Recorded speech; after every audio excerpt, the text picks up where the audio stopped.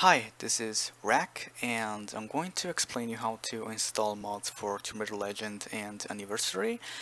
Making this video because I noticed that there's some people suggesting the old method of installing mods for these games. So I'm going to show you the latest method of actually doing this with Indra's menu hook, which is right here. I'm going to send a link to Indra's menu hook in the description.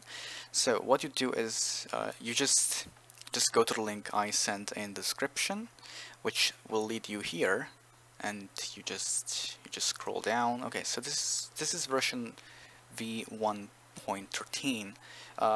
You should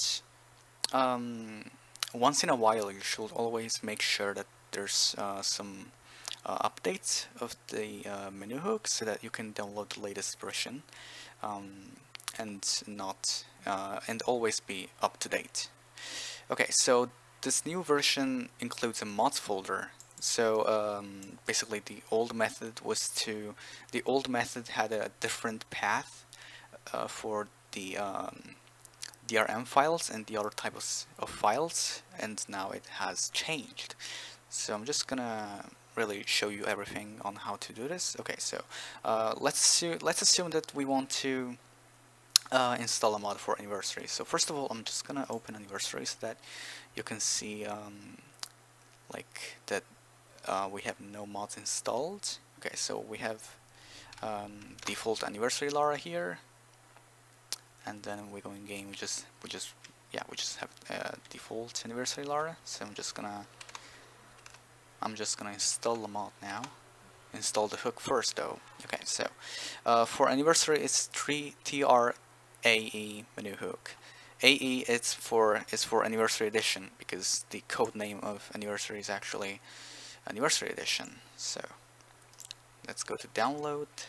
Then you just unpack the archive, and we have all these 4 files here. So what you do is you just copy and paste those on your Anniversary folder. Okay, and then we also have to replace this file, Benko32DLL. You just download it, then you also copy paste this or just move it in here. Okay, so now if you run your Anniversary, you should have the menu hook here, and you will be able to do a lot of cool stuff with it, but I'm not gonna explain you that because I already made a video for that, which I will also link in the description. So yeah, so the hook now is installed correctly, and you can just exit the game. And now let's actually install a mesh mod for the game. So the first thing you need to do is to create a mods folder in the game's root directory, and here we're gonna place DRM files, raw files, or all other kind of folders and files that the mod includes. So for now I'm gonna show you how to install my unreleased Age of Darkness project mod. Okay, so pretty much all the mods for Anniversary and Legend are gonna look like this. So you have an archive file and you just extract it, and then you're gonna have a folder with a lot of DRM files depending on how big the mod is. What you do is you just select them all, copy, Anniversary, mods, you copy paste, you paste them here, and now if we run Anniversary, we should have our mod installed. So now we have AOD Lara instead of Anniversary Lara, as you can see. And I can also press F9 to switch outfits, since I made a lot of outfits for this mod. Garvier, and there's Wetsuit Lara, there's a lot of outfits. And yeah, that's pretty much it. That's pretty much everything you need to know.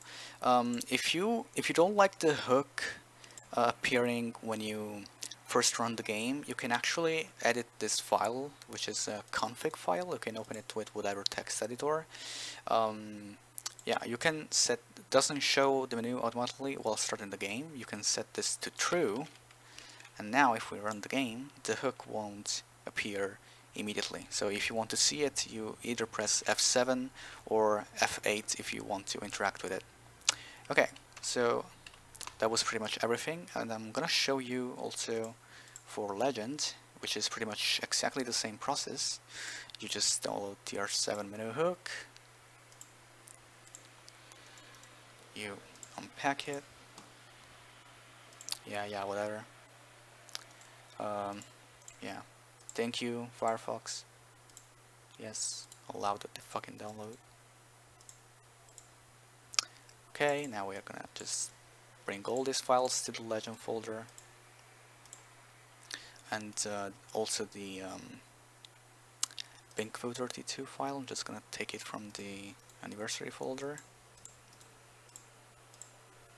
Okay, now if we're on Legend, we also have the menu hook here installed. Okay, let me try to, I can't. I'm just gonna go to the craft manner. Okay, I just wanted to show that it's default Lara right now because we have no mods installed. So if we exit the game, also something that the hook added is if you press Alt F4, it actually exits from the game. So that's cool. So yeah, you just always made a mods folder here. We're gonna install the beta Lara mod from Henry's Art. Here it is. And you just place it here. Okay, now so the game, what? Okay, the game is running now, but as you can see, Lara from the menu is actually not changed. That's because Lara from the main menu uses a different model for both Legend and Anniversary. So if you install a mod for Lara and you don't see the menu Lara changed, don't panic. That's just because the modder didn't replace the menu model. Sometimes modders just forget to do it. So, okay, now we have Beta Legend Lara installed in Tomb Raider Legends. So yeah, it's that easy to install mods. It takes a couple minutes. It's nothing too complicated. Please make sure to use this method to install mods. Don't use the old method of creating the folder into root directory in the root disk and then units, because that's the old method, and that also means that you're using an old version of the menu hook, which has way less features than the new version. So yeah, that's pretty much everything. Just make sure you install mods for Legend and Anniversary this way, and that's everything. Bye.